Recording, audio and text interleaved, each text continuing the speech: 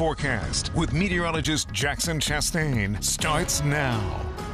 All right, Jackson, we're still dealing with those hazy conditions. Any chance of that disappearing by the 4th? We have a really good chance, and I would say probably within 12 to 24 hours, you're going to see significant changes towards the better side because the past few days, it's been pretty bad. But with storms today and through the next several days, that's really going to help us clear things out. Now, today and this morning, it was still kind of hazy. It is still kind of hazy right now in places like Lancaster.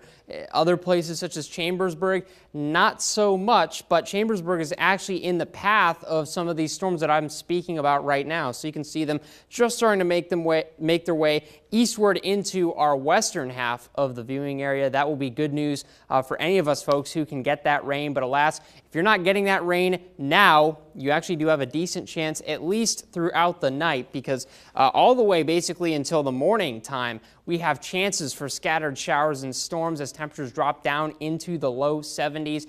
It's going to be a good day to maybe look for some rain here and there because we desperately need it, number one. Number two, if we can clear out that smoke, all the better. It's going to clear out probably in the next day or so. But again, the more rain, the better. It's hot down in the south. We don't want that. Thankfully, we're not getting that until later in the week. I'll talk about that in a second. But you can already see the change that we're seeing where smoke right now, it is starting to clear out. And as it gets through the next few days, it's going to clear out basically completely. So by the time you get to your Monday, we are all good to go. By the time you get to your Sunday, things will have already drastically improved. So we're looking, we're on the upward swing here in terms of seeing much better air quality.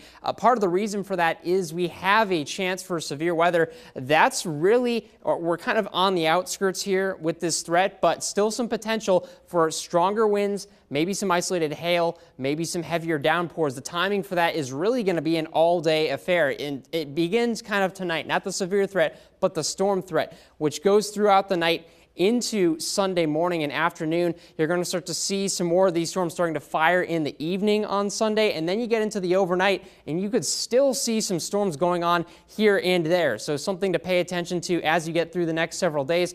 As for your 4th of July holiday, it's going to be a hot one, but I think it's manageable. We're not expecting any rain. We don't have any smoke, so I think it's probably about as good as it gets because after that, Taylor, you're at 92. And just not as good. And then you drop down to 82 on Saturday, so that's good there. But overall, we can get the rain, clear out the smoke, and then it really heats up heading into next week. All right, sounds good. Thank you, Jackson. And let's send it over to Allie with a look at sports.